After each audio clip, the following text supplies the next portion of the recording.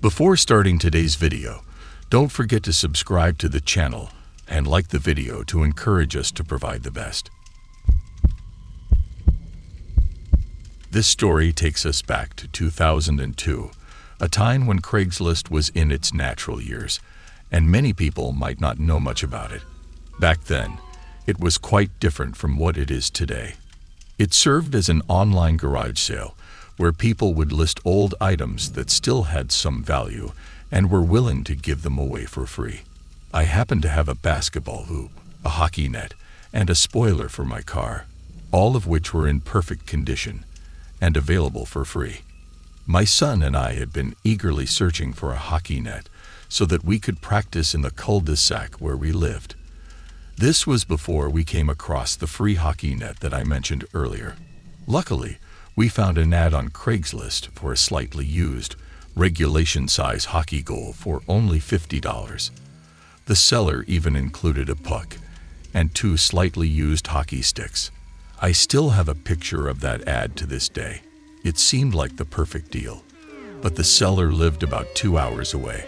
I called the number he had listed, and he sounded like a normal guy on the phone, with a deep, dark voice. He agreed to meet halfway, and he put the stuff in the back of his pickup truck. However, he could only meet after he got off from work, which was much later in the day and way past dark. We agreed to meet at a rest stop off the highway. My son, who was 11 years old at the time, and I took my wife's minivan, the only car that would be able to fit the large hockey net. We arrived at the truck stop within an hour, and it was empty at this late hour. 3 big light posts provided decent illumination, and I parked my car right under one of them. As scheduled, a pickup truck pulled in off the highway and stopped in front of me. I went over to his window, but then I noticed that there was nothing in the back of his truck. "Are you Steve?" he asked me. "Yep, that's me," I replied. "All right, my buddy's bringing in the stuff with his truck," he said. The guy pulled up behind my car and put it in park. Suddenly, I had a bad feeling. I told my son to get back in the car and lock every door except mine. 2 more pairs of headlights came off the highway into the lot, and not surprisingly, there was no hockey equipment in either of them. My heart was racing, and I was worried, not for myself but for my young son, who my wife had for some reason brought with me on this trip. A group of large men with heavy-set and muscular physiques stepped out of the 2 pickup trucks behind the first one. They eyed me from head to toe, giving me the typical intimidation stare-down. Then, a bald guy wearing sunglasses said in a deep voice, "Where's the money?" I instantly pulled out my wallet and handed it to him, begging him to let me and my son go. He pulled out around $100 and was visibly angry, expecting more. He then sent 2 of his goons to get my son. At this point, I screamed and begged him not to take him. One of the men broke the glass of the minivan back door, and I vividly remember the disturbing, heartbreaking screams of my young son. After what I can only describe as a miracle from God, my prayers were answered. A car entered the lot from the highway, and all the men immediately stopped what they were doing and turned to look. As it got closer, my heart leaped with excitement as I saw that it was a police car. The lights suddenly began to flash as he got close enough to see what was going on. Within seconds, all the men were back in their trucks and speeding off down the highway, at least 2 of them. The truck in the back was caught immediately by the police car and backup arrived shortly after. I explained everything to the police and they quickly caught the men who were caught and rode out to get the others. Surprisingly, the guys in the back truck weren't very loyal to their supposed leader, if they even had one. Believe it or not, I had a police escort all the way home to make me and my son feel safer. I don't want to go into all the legal stuff, but I'll just say that all of those men except for one were caught, and I'm pretty sure that was the driver of the first pickup truck.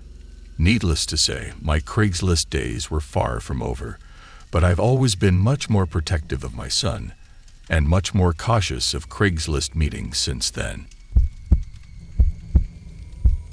My mother and stepdad work as ranchers. Recently, they purchased a new work truck and decided to sell their old one. A lady from a rural area located 4 hours away expressed interest in buying it, but claimed that she couldn't travel halfway to pick it up. Despite her excuses, my stepdad, being overly kind, convinced my mother to follow him in a second vehicle so he could drive the truck to her. My mother, however, was skeptical of the lady from the start. When they arrived, the woman provided a complicated explanation about bank issues and presented a post-dated check. She also begged my stepdad to leave the plates under his name. My mother, realizing something was off, confronted my stepdad about accepting the check and argued that they should cancel the plates. Despite her objections, they ended up accepting the check but canceled the plates. When the check bounced, the woman ignored their phone calls and provided a series of confusing excuses. My stepdad, for once, refused to back down and informed her that they would be reclaiming the truck. So they drove another 4 hours with a flatbed, just in case parts were missing, but nobody answered the door when they arrived at the property. They located the truck in a shed and loaded it onto the flatbed. While my stepdad was securing the load, my mother, unable to contain her frustration, wrote a note expressing her dissatisfaction and slipped it under the woman's door. 15 minutes into their drive back home, the phone rang, and the woman claimed to know their exact location and threatened them for their actions. 2 days later, my stepdad woke up to the sound of someone breaking in through his bedroom window. I could hear my mother screaming from my room, and it was one of the most terrifying moments of my life. It was the woman, armed with a knife, who had come to exact her revenge. Miraculously, my stepdad managed to overpower her, despite her weapon. The incident was reported to the police, and the woman was arrested. As they say, karma can be a powerful force. At one point in my life, I resorted to using the men seeking women and one-night stand sections of Craigslist when I was 28. Most of the posts seemed fake or featured unattractive women, but I stumbled upon a posting with a picture of a cute brunette woman. She was just a normal, decent-looking woman, which made the whole thing more believable. The listing stated that she was a 26-year-old female looking for a quick hookup with no strings attached. She left her number on the bottom, and I immediately texted her. I noticed that she had an iPhone, as my iMessage sent a blue bubble within seconds. She replied with a simple hi, introducing herself as Jen, but said that I could call her Jenny. We flirted a bit until she gave me her address. I wasn't sure if I should feel excited or ashamed as I grabbed my car keys. Within minutes, I arrived at a relatively unlit dead-end block in an unappealing area. I texted Jenny to ask which house was hers, and she responded with 209, the last house by the dead end. I pulled up to the last house on the street and saw the number 209 stamped onto the house. I won't lie. It was a tiny single-floor house with tall grass. As I got out of my car, I realized what I was doing.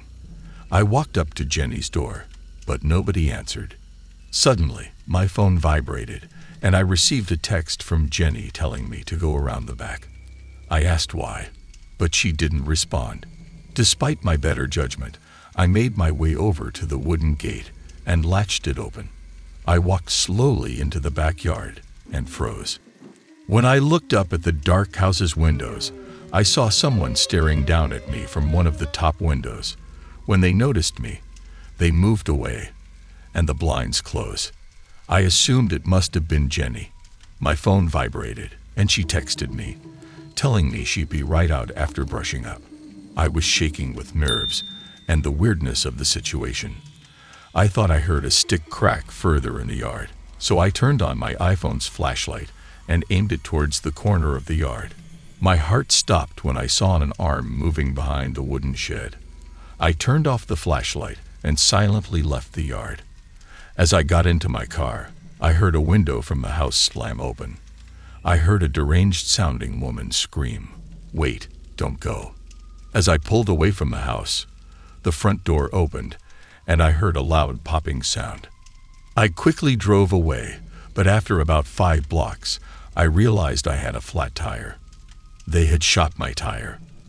I tried to get my car as far away from the town as possible before calling roadside service to set up my spare tire.